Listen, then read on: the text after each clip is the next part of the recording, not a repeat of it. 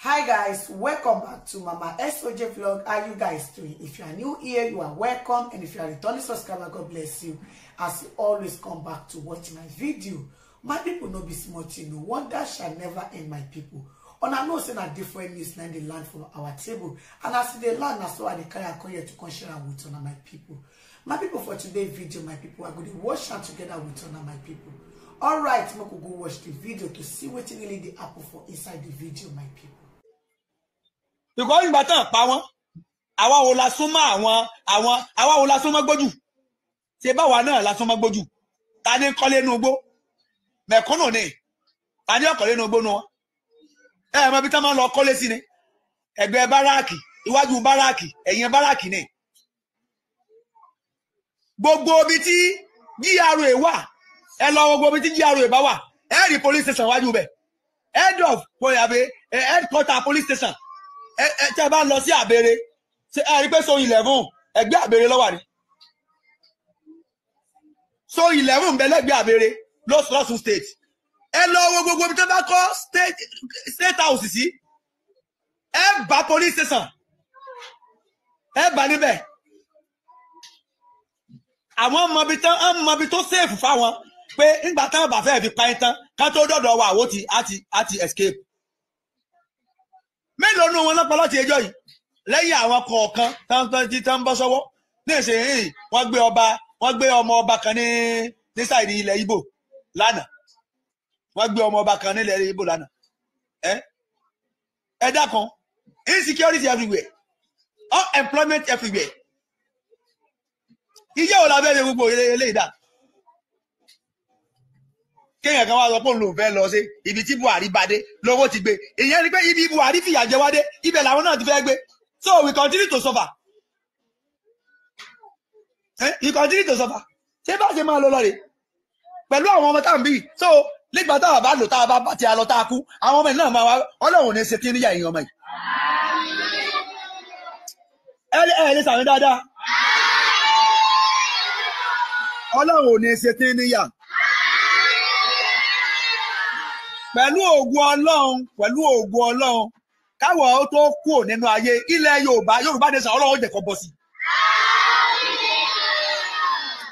ẹni ẹ lọ máa ṣàdúrà torí kílẹ̀ Yorùbá bọ́ sí ó ní gbèsè ayé lẹ́ẹ̀fi gbégbé ayé tó rọrùn o gbogbo èèyàn ẹ máa ṣàdúrà àgbégbé ayé tó rọrùn lórílẹ̀‐èdè yìí ẹ̀yin náà ẹ máa ṣàdúrà báwo lè yẹn ṣe fẹ́ rí lẹ́kọ́ látijọ́ a máa gbọ́ pé ìyá aláta ti kó lọ lé rẹ o a máa gbọ́ ìyá oníróbó ti kó lọ lé rẹ o ìyá oníkúlí ti kó lọ lé rẹ o ìyá onígàrí kó lọ lé rẹ o ìjọ́ ò lẹ ti gbọ́ pé wọ́n ní ìyá ẹlẹ́rọ kó lọ lé rẹ ìjọ́ ò lẹ ti gbọ́ báwo ló ṣe fẹ́ kọ́ báwo ló ṣe fẹ́ ṣiṣẹ́ o ò lè ṣiṣẹ́ débi kó lákòjọ débi kó máa kọ́lé láyé tí cement now is 5,000 naira báwo ni ìyá ẹlẹ́rọ ti fẹ́ kọ́lé báwo ni ìyá aláta ti fẹ́ kọ́lé cement now is 5,000 naira.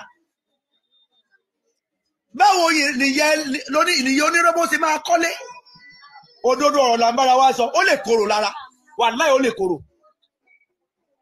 korò òdodo ọ̀rọ̀ là ń bára wa sọ ìyá aláta ijó ò ní ìyá aláta ti kọ́lé ijó ò ní ìyá onírọ́bó ti kọ́lé ìyá ẹlẹ́rọ ìyá ẹlẹ́kọ ẹ gbọ́ pé ìyá ẹlẹ́kọ ti kó lọ lé wọn o ìyá aláta ti kó lọ lé wọn o ìyá onípàmà ti kó lọ lé wọn o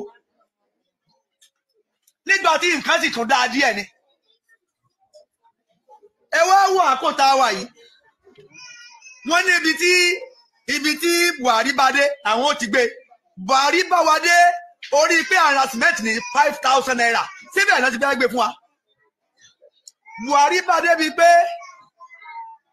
ọba dé bíi pé ara a bag of rice almost 40,000 naira síbẹ̀ náà ti fẹ́ gbé fún wa ibẹ̀ náà tó ti bẹ̀rẹ̀ ìyà fún wa ọba débi pé 6 kg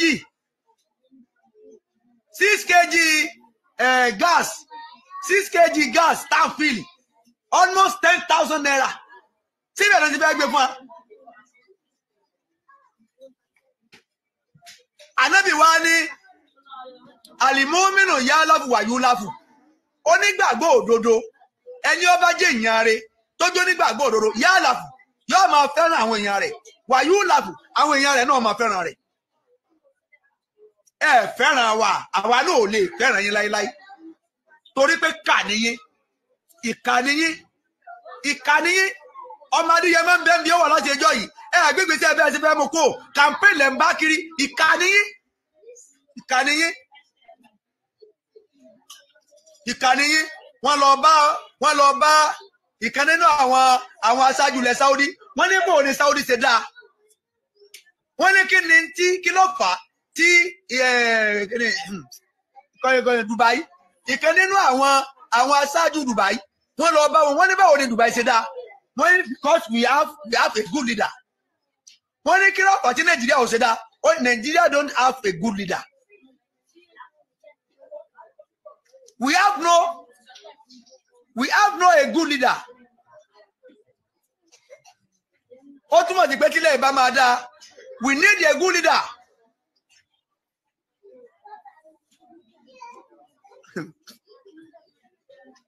Wàlá àìrà fi máa ń láyá lábù wàlá yú lábù kò sóore lára ẹni tí kò fẹ́ràn àwọn èèyàn rẹ̀ táwọn èèyàn rẹ̀ náà fẹ́ràn rẹ̀ torí pé wàhálù nurse anfẹ́wùhún lè nurse ẹni tó lóore jù ní èèyàn lẹ́ni tí ń sàǹfààní fáwọn èèyàn àǹfààní wo ni wọ́n ṣe wá àǹfààní wo ni wọ́n ṣe fún mẹ̀kúnnù àǹfààní wo ẹ dẹ́kun gbogbo ẹ̀yin èèyàn wa ẹ má ṣe àbòsí Ọlọ́run ní ṣàbòsí yín o àní ẹ máa bá mi sọ àǹfààní wo ni Buhari ṣe fún mẹ̀kúnnù nínú ìjọba rẹ̀ ẹ sọ fún wa ẹ sọ fún wa ìdùnnú wo ná fún wa oore wo ná mú bá wa plate number tó o bá ra ọkọ̀ lẹ́ni tó o fẹ́ gba plate number ó ti di 55,000 naira pé o ra ọkọ̀ o fẹ́ gba plate number 55 naira èlò náà ń gba plate number tẹ́lẹ̀ plate number 22,000 20,000 25,000 ó dẹ̀ fò ó bọ́ sí 55,000 naira.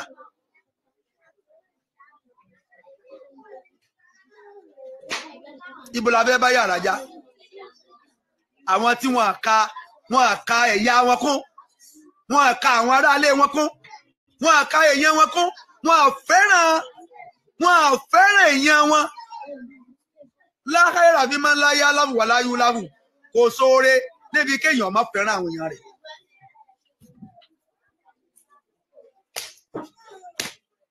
Kò sóore níbẹ̀.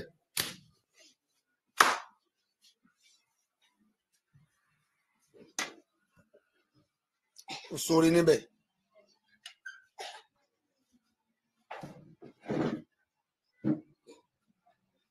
Ṣé káwa bá ti a lọ ká dà àwọn ọmọ ìsínú wàhálà?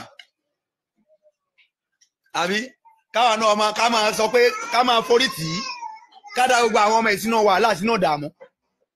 Ṣé ká dà wọn sínú ìdààmú? Iṣẹ́ wo ní èsì gbogbo wọn náà máa kàwé? Gbogbo wọn náà wà níléèwé. Tí wọ́n bá parí tán, ẹ dákun. Gbogbo wọn náà máa fẹsẹ̀ gbálẹ̀ kiri ni. Àbí ṣé ẹ fẹ́ kí gbogbo àwọn ọmọ yìí máa fẹsẹ̀ gbálẹ̀ kiri? Àbí sádùrú gbogbo ọmọ. Wọ́n pọ̀ káàkiri o. Ẹni àwọn díẹ̀ tí ṣe ń bẹ lọ́dọ̀ wa lélẹ́yìí o. Sádùrú àwọn ọmọ yìí táwọn náà bá kàwé tí wọ́n kéwú tí wọ́n kàwé tán. Sádùrú àwọn ọmọ yìí ṣé afẹ́kàn máa fẹsẹ̀ gbálẹ̀ kiri ni. Báwa tá a jẹ́ bàbá fún wọn ṣe ń fẹsẹ̀ gbálẹ̀ kiri. Ṣé ẹ fẹ́ kí gbogbo àwọn ọmọ yìí ẹ fẹ́ kàn máa sùn kálé? Ẹ wá ní tẹ́rọ́rìsì ò ní pọ̀. Ẹni bandit ẹni ò ní pọ̀. Unemployment in a country is a way of producing bandits and terrorists. Ọmọ nígbà tí a ní ọwọ́ tó dilẹ̀ lè sùn bẹ́ẹ̀ sẹ́nà o. Ẹni tí ò rí bí kankan lọ, tí ò rí sẹ́ kankan ṣe. Tébì dẹ̀ ń pa, ọmọ àwa rí búrẹ́dì kò ní jí mú. Ẹ jẹ́ àṣọ òdu ọ̀rọ̀ fúnra wa. Ẹni tẹ́bí ń pa tí ò rí kankan ṣe. Unemployment in a country is a way of providing terrorist banditry hoodlum in a country.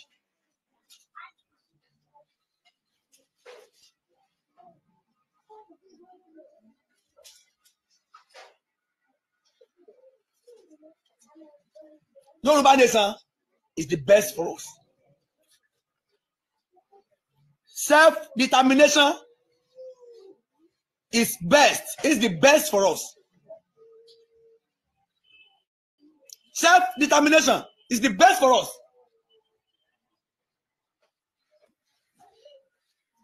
Kò sí employment. Gbogbo kan wá ń worst sílẹ̀ every day. Yọ̀dà. Up to today. Àlìmọ́mìnà yá lọ́fù wàyú lọ́fù. Onígbàgbọ́ òdodo gbogbo àwọn yìí. Ẹ lọ Kìrìsìtẹ́nì ń bẹ́nu àwọn tí wọ́n pera wọn ní so-called leaders. Mùsùlùmí ń bẹ́nu àwọn tó pera wọn ní so-called leaders. Kí wọ́n lọ sínú Báíbù wọn. Níbo náà ti ní ká máa fara ní mẹ̀kúnnù. Àwọn tó jẹ́ Kìrìsìtẹ́nì kan lọ sí Báíbù. Níbo ló wà nínú Báíbù láti máa fara ní àwọn tí ń bẹ lábẹ́ yín. Àwọn tó jẹ́ Mùsùlùmí. Níbo ló ń bẹ nínú Kùrìhán tàbí Hadith láti pé àwọn tí bá ń bẹ lábẹ́ rẹ o tó yẹ kó o máa ṣàǹfààní fún kó o máa fẹ́ràn wọn kó o máa ta ara ilé rẹ lọ́pọ̀. Ó fi Ìbàdàn lẹ̀ ó lọ Lagos. Ó fi Ìbàdàn lẹ̀ ó lọ sí Kano ó lọ ń pe owó ń Kano. Ọjà sọ́sádẹ̀ jò ń bàdàn. Ọjà géètì jò ń bàdàn. Wọ́n á rí nǹkan kan fún wọn. Àwọn àgbà Kano lọ ó lọ ń pe owó fún àwọn sọ́jà àwọn jóná Kano. You don't like your people and your people don't like you. You don't like your people and your people don't like you. If you like your people will like you. That is just it. Ẹ fẹ́ràn àwọn èèyàn yín. Báwo lẹ ṣe fẹ́ káwọn èèyàn ti náà fẹ́ràn yín? Ẹ má sọrí ibú o. Gbogbo ọjọ́ bá fẹ́ tó bá gbé campaign wèrè kan dé orí kéde pé Buhari. Ẹ fẹ́ sọrí ibú papọ̀ pé èèyàn kan ọmọ Yorùbá kan. Ìfẹ́ rìn èèyàn kankan o. Ẹ sọ a máa ṣépè fún ni ẹ máa sọrí ibú papọ̀. Ọba yára èsì yẹn a máa bàbọ̀ ṣe ṣépè fún yín o. A máa bàbọ̀ ṣe ṣépè fúnra wa. Àbẹ sẹ́ẹ̀ fẹ́ ya wèrè sẹ́ẹ̀ fẹ́ ṣe èrè.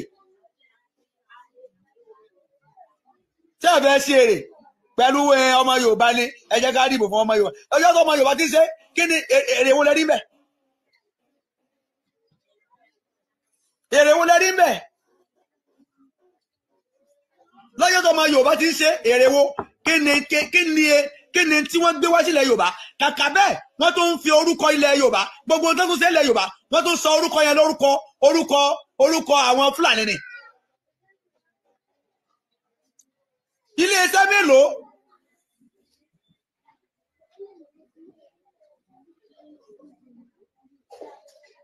ààyè mélòó ní nọ́ọ̀tì ni wọ́n fi orúkọ ọmọ Yorùbá sọ?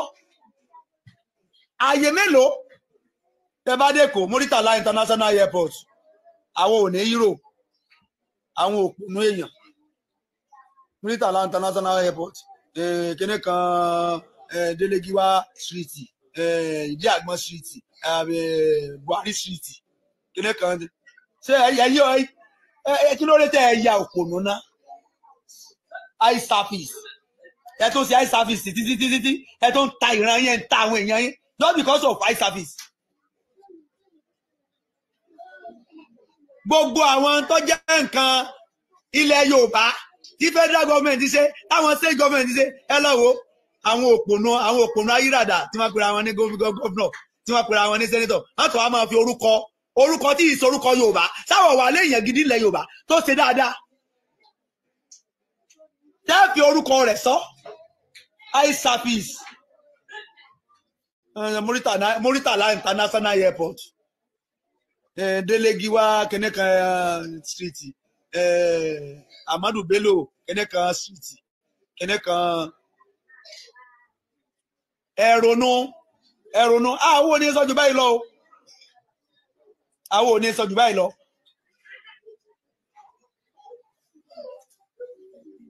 ní sọ jù báyìí lọ ẹni Ọlọ́run bá fún ní làákàyè kòrònú ṣùgbọ́n aláwọn tí wọ́n pera tí wọ́n jẹ́ leaders yìí èyí tí ń ṣe mílẹ̀ mọ̀ ni pé they are Muslim, they are Christian and Muslims. So wọ́n ń bẹ nínú Bible wọn pé kẹ́ ẹ má fẹ́ràn àwọn èèyàn yẹn. So wọ́n ń bẹ nínú Quran wọn pé kẹ́ ẹ má ṣàbòsí àwọn èèyàn yẹn. La hayra fi man la ya'laf wa la yulaf. Ànábì ní kò sóore fún ẹni tó jẹ́ pé kò fẹ́ràn àwọn èèyàn rẹ̀. Àwọn èèyàn rẹ̀ náà fẹ́ràn rẹ̀. kò sóore níbẹ̀ ó fẹ́ràn wa ó wá fẹ́ káwa náà fẹ́ràn rẹ̀ bó o ṣe fẹ́ràn wa àwa náà ò lè fẹ́ràn rẹ̀ láíláí ẹni ó bá fẹ́ràn wa làwa náà fẹ́ràn ẹni ó bá fẹ́ràn wa láfẹ́ràn gbogbo mẹ̀kúnnù nígbà tó máa dé yẹmọ́ jáde sọ pín ráìsì káwọn èèyàn tó máa tẹ̀lé sọ máa dé yẹmọ́ pín ráìsì ká tó máa tẹ̀lé sọ pín ìrè sọ pín gàrí ọmọ adéyẹmọ òpin kankan ẹ wo bí gbogbo aráyé ṣe ń tẹ̀lé ọmọ adéyẹmọ ẹ̀yin ọmọ pé ìwúlò káyé tó lè tẹ̀lé ẹ pín owó ẹ pín ráìsì ẹ pín ẹ̀wà ẹ pín gàrí just because ẹ ń fi agídí ra ìfẹ́ yín sí àwọn ọmọ ènìyàn ẹ ń fi agídí ra ìfẹ́ yín sí wọn lọ́kàn ni voluntarily ẹ má pín kankan fún yàn ẹni ọba bí lánà yín ẹ̀yin ẹ má pín owó fún àwọn èèyàn láàkó election yìí ẹ má pín owó fún àwọn èèyàn ẹ má pín ráìsì ẹ má pín gààrí ẹ má pín kankan kẹ wá wò ó kẹ wo bẹ́ẹ̀ ṣe tó ẹ̀yin ẹ má pín kankan mọ ẹ tó bẹ́ẹ̀ ẹ̀yin ẹ wá lọ wò ó Sunday ọmọ Adéyẹmọ jáde ń jò ní kò pín ráìsì o kò pín ẹ̀wà o kò pín gààrí o ẹ wo bí gbogbo ọmọ Yorùbá ṣe support ẹ torí pé àwọn èèyàn dáńtọ́ dáàmà they know the right thing they know something good àwọn èèyàn máa ń tọ́ dá wọ́n máa ń tọ́ dá Sunday ọmọ Adéyẹmọ jáde ní òní kò pín ráìsì kò pín kankan kò pín owó fún àwọn èèyàn and people support him voluntarily all Yoruba people support Sunday Igboho voluntarily láì pín kankan without giving them money without giving them food without giving them anything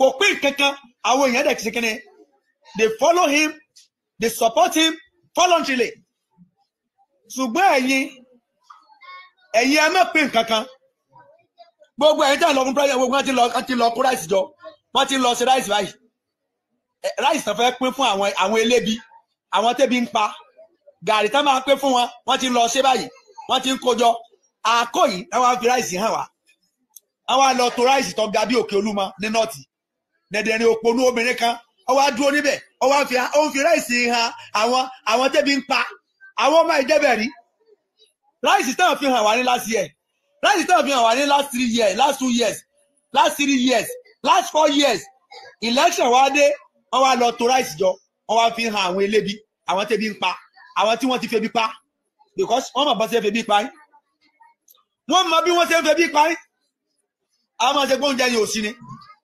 gbogbo ráìsì tí wọ́n ń gbà ní bọ́dà ẹ̀ẹ̀mẹ́bí tán kó lọ ni àwọn bandit ni wọ́n ń kó fún wàláhì mọ́ fọlọ́n búra àwọn bandit kidnappers àwọn ni wọ́n ń kó ráìsì tán gbà fún wọn àjẹkẹ́yìn ọwọ́ bọ́dà lọ kó ráìsì àwọn tí ń pààyàn àwọn ni wọ́n ń jẹ best rice àwọn kidnappers àwọn ni wọ́n ń jẹ best rice for foreign rice ẹ̀yin tẹ́ ẹ ní freedom ẹ̀yin tẹ́ ẹ pààyàn ẹ̀yin tẹ́ ẹ kidnap ẹ̀yin ń jẹ local rice tipátipá rẹ mélòó èèyàn gan lórí local rice rẹ mélòó èèyàn lórí local rice jẹ nínú yín but àwọn kidnappers gbogbo rice tó bá ti gbà ní bọ́dà wọ́n ń kó fún àwọn kidnappers àtàwọn bandits àwọn èèyàn náà ń jẹ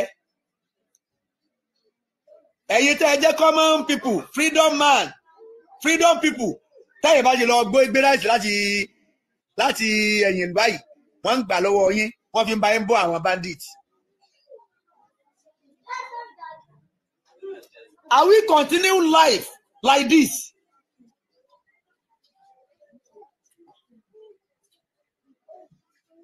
Wàlá khayra fi man la ya'lam wala yulab kò sóore níbi kí aṣáájú kọ́ mọ̀ fẹ́ràn àwọn tí ń bẹ lẹ́yìn rẹ̀ káwọn tí ń bẹ lẹ́yìn náà mọ̀ fẹ́ràn àwọn aṣáájú torí pé khairun nas anfa'uhum linnas ẹni tó lóore jù nínú èèyàn tá a mọ̀ lẹ́ni rẹ̀ náà lẹ́ni tó ń ṣàǹfààní fáwọn èèyàn